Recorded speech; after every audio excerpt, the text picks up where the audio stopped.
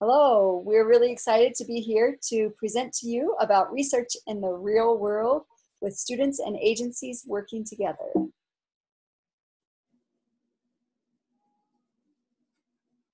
So I'm Cooper Conway. I am a recent graduate from the social work program at Utah State, and I am currently waiting to hear back from grad school at the University of Reno, Nevada.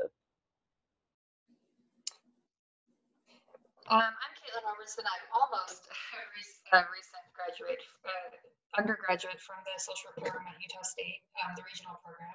Right now I'm working at UDVC on the link line, the Utah Domestic Violence Coalition, and then I'm also working at New Hope Crisis Center as the Justice Court Advocate for Box Elder County. I'm Brian Sessions. I recently graduated from Utah State with my bachelor's as well in social work.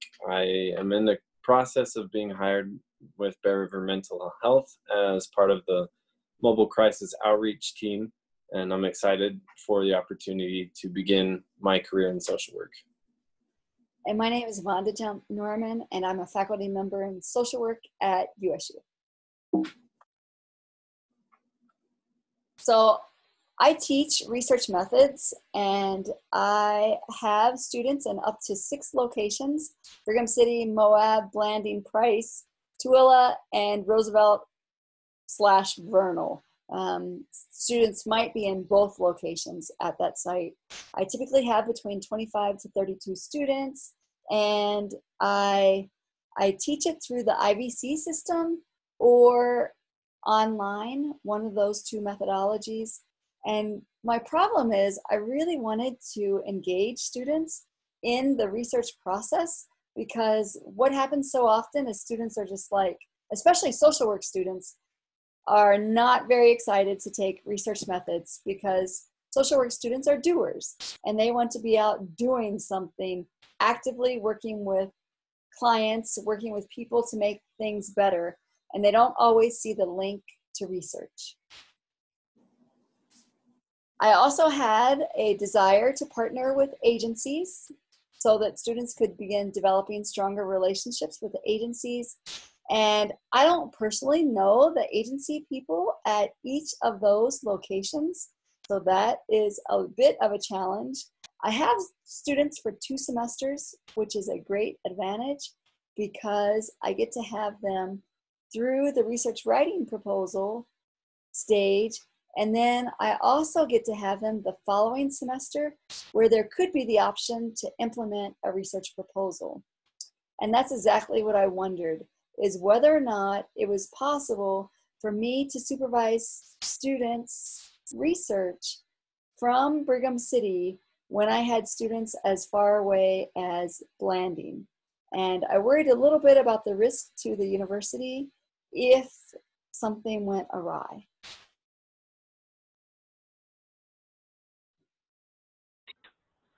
So we got to be the guinea pigs in this process. We got to be the first ones to test this out. We started by determining our topic, which the only parameters we were given was it had to be trauma related, which was a huge array of options that we could go for. Once we decided on our topic, we contacted our agency, or multiple agencies around the valley, and then we wound up doing a much bigger research project than we had originally planned on. So what we had done is we decided to do burnout and compassion fatigue with hospice workers. So we decided to go with one agency, who then told another agency, and then we had Northern Utah, Southern Idaho as our participants in our research project. So when we discussed the assignment and possible research topics, again, we kind of threw some things back and forth, a lot of different options, but we wound up just going with this one. I presented this to my team that is here with me today, just because I know that compassion fatigue is huge in healthcare, and taking care of people who take care of others is often forgotten, and so I thought that would be a good topic for us to hit. So we partnered with our agencies.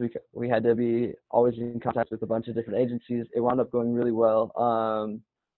and we had to constantly make sure that we were obtaining their feedback and developing the collaboration, not only with one agency, but with an entire region.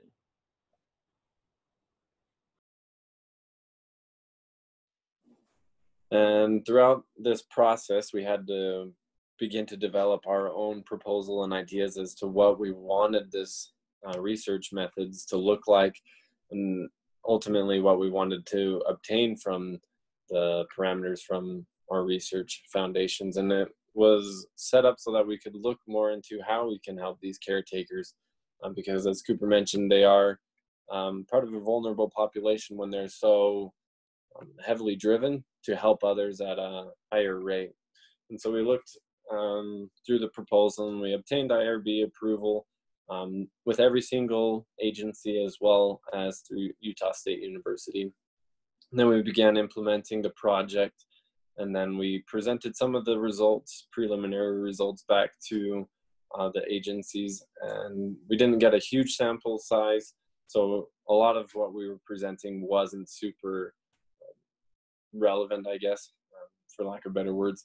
And the agencies responded well to what we presented, that they saw that there was a need for better services to their workers and their team members.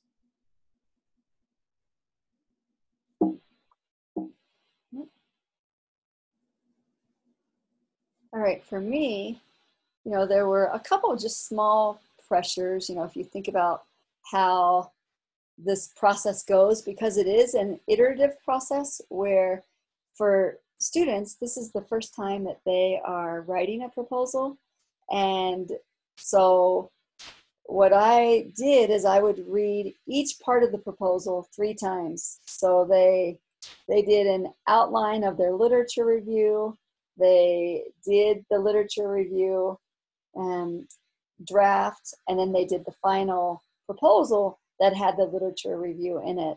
And over the course of those 3 times, each time students, their writing became a little bit closer to what it should be for a final proposal.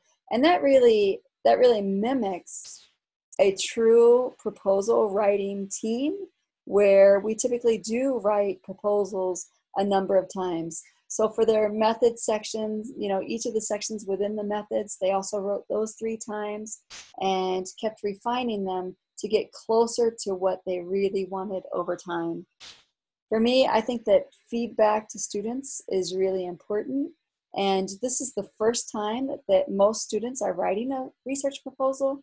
And so being able to support the great things that they're doing as part of their writing, and also support, or I guess buffer or provide scaffolding for some of those pieces that maybe aren't quite as well written in the very beginning, because it's the first time they're doing it,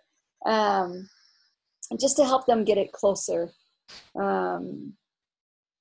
throughout the process. Keeping up with 10 research projects is a little bit of juggling, but I have to say it's so exciting to watch students who really get behind what they're doing and have a lot of energy about their proposal. They own it, and they just really want to see the success. There is some risk, but I've done this a couple of years now, and I have to say that students have just risen to the occasion and done amazing work, which I know you guys are already hearing from these 3, Cooper, Brian, and Caitlin, who are superstars. But I've also had other experiences like that from students who maybe aren't always as strong.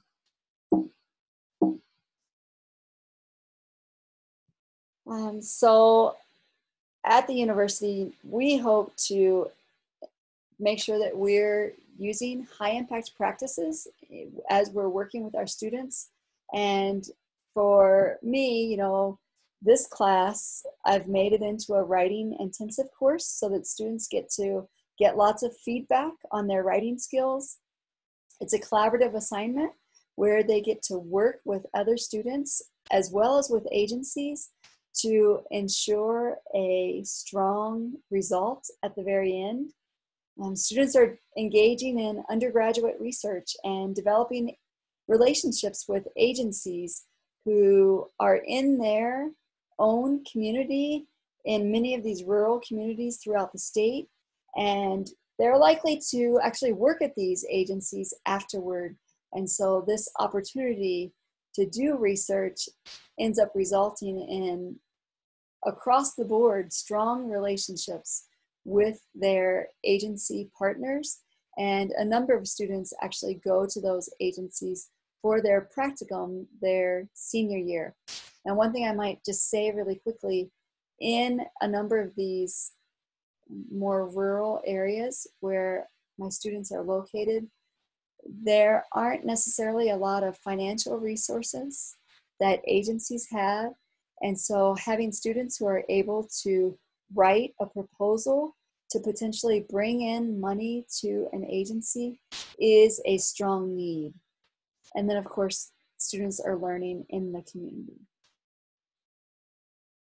For me, it's intense. The semester, both semesters are really intense because it moves really fast from figuring out your topic to writing your literature review to then beginning to figure out what kind of methodology, what kind of research design do you want to use? Because for every research question out there, there are a number of ways that students could actually end up answering or designing their study. It's real for the students. At times it's frustrating, but I have to say that overall I am just really proud of the students' work and just happy to see how much they grow from September to April. It can be anxiety provoking at times for me because I'm just worried about the partnerships and if students are going to rise to the occasion at times. And I have not been failed so far. And it's a heavy workload.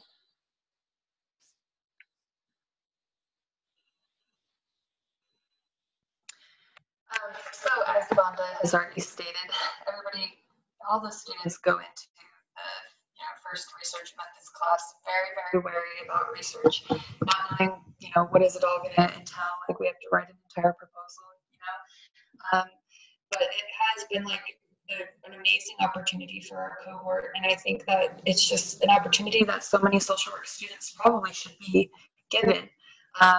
We learned so much going through this process. The collaboration with the agencies is a huge one because even in our practicum and internships, some students don't get the opportunity to branch out that much and kind of like connect agencies together like that or work so much with other agencies depending on where you're placed.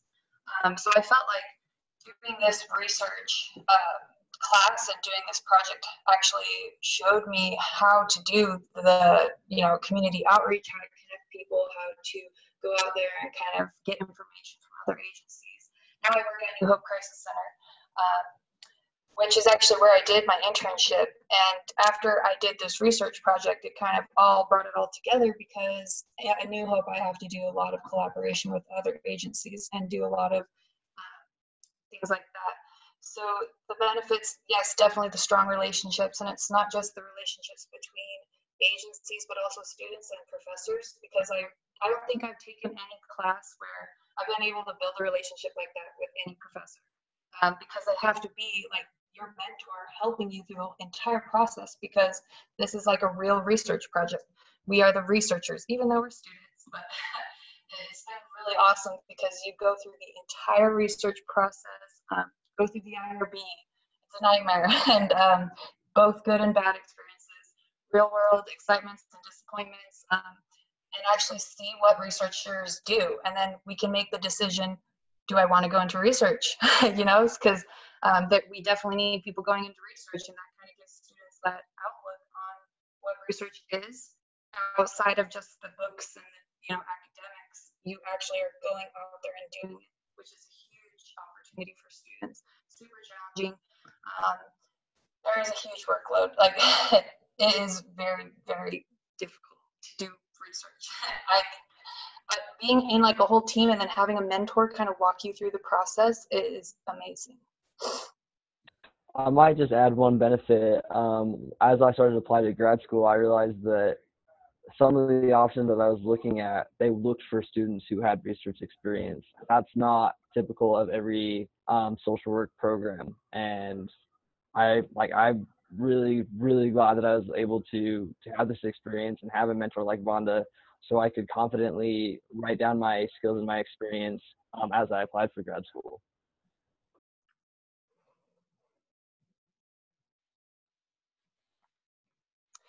So yeah, it's just to go along with the teamwork.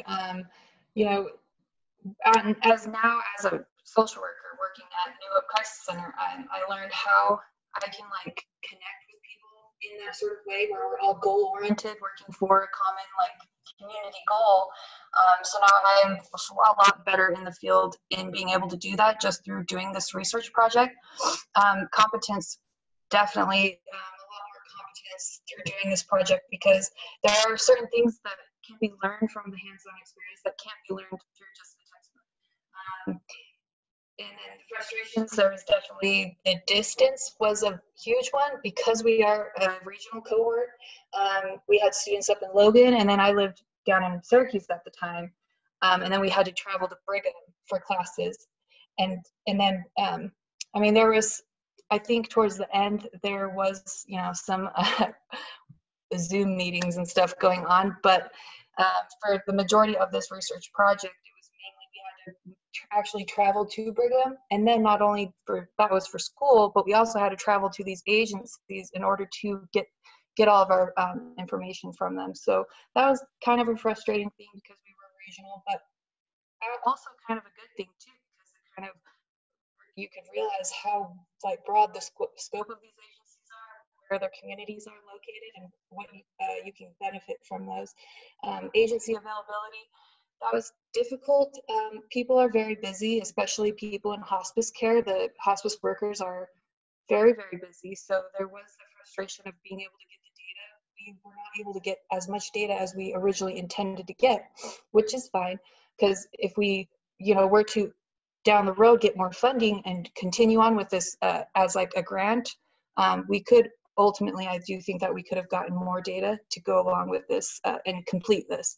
The participation, yeah, just like I said, it's just difficult to get people to answer to these surveys, but I think if we would have, you know, had more time, then we could have carried it out. So yeah, that's it.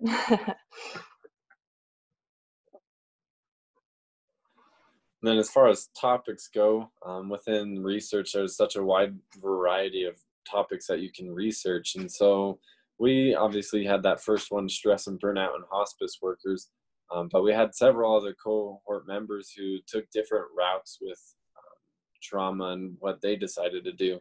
And this wasn't just all of ours cohort, but it was also a wide variety of other students. And some of the big ones that we saw were the sexual assault survivors and what their needs were, and then looking at the mental health needs of some college students, or just of college students in general, and then barriers to Latino parent involvement, and then turnover in DCFS workers. And then there's other research subjects out there that have been performed. I know this past year they had one where they looked at the needs of the homeless population in Box Elder County. And so there's a lot of research being performed throughout not just northern Utah, but throughout the state of Utah through Utah State University and the regional campuses that they use. And it's an awesome platform that we have, and through an awesome professor that we're able to enable these research topics to further enhance education. I'll pay you later, Brian.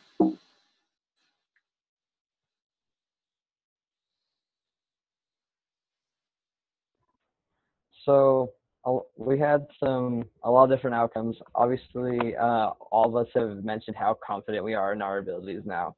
When we all went into this, we gave Vonda the look of deer in the headlights.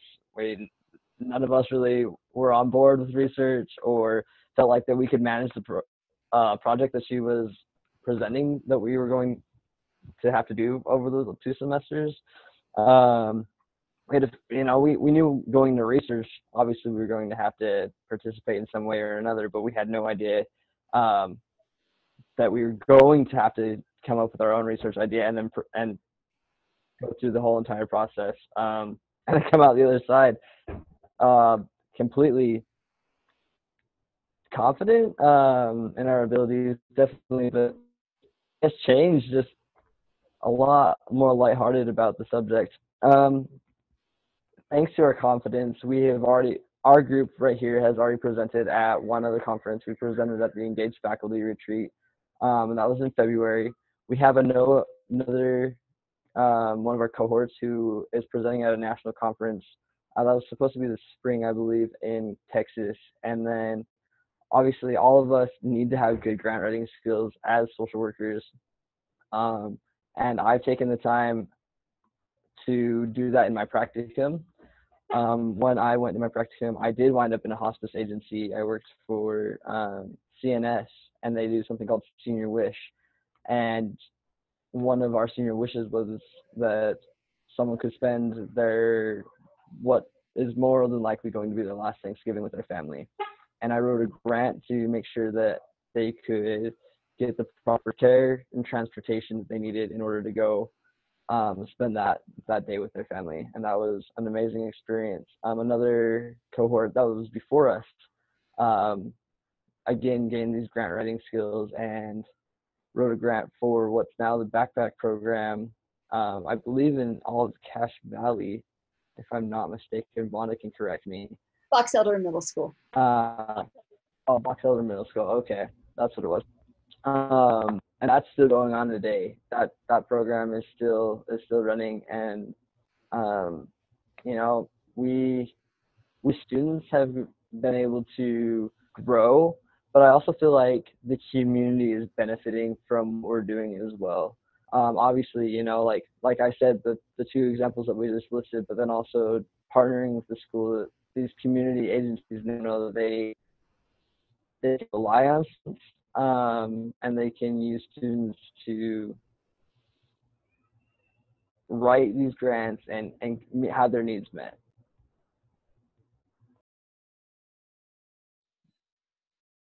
Thanks. Does anybody have any questions?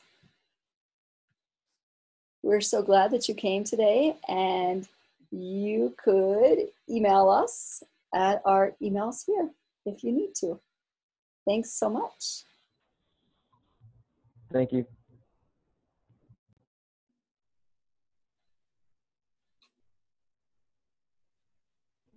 All right, I just want to get to the recording and stop the recording. You guys are